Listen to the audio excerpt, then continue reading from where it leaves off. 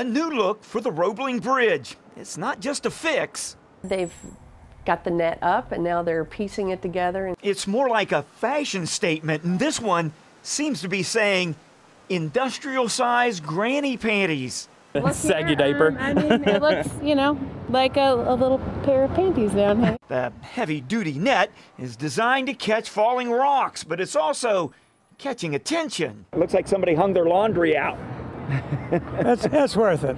The net was custom made. It came in a box, was spread out over the bridge, then hoisted up. And while it looked a little like Spider-Man sneezed as it went into place, visuals are not the pressing concern. This is just a temporary measure that it's kind of an emergency fix. Nancy Wood with the Kentucky Transportation Cabinet says safety is the key at this point.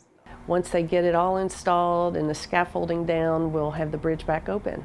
The bridge was shut down in April after we alerted authorities that rocks, some the size of softballs, had fallen from the North Tower. Crews later found even more loose rocks that could fall. We had some pieces that were up to 60 pounds. Businesses like Smoke Justice in Covington can't wait for the bridge reopening with a busy fall ahead. Yeah, we're excited. It's getting towards football season.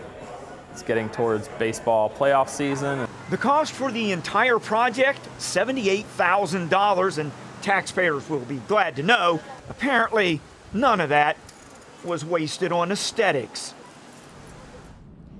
Now, while the look is getting some looks, the real beauty of this fix is in the design here. Really, the function is the fashion in this new bridge fix.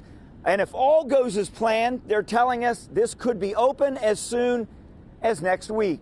Reporting live, Brian Hemrick, WLWT News 5.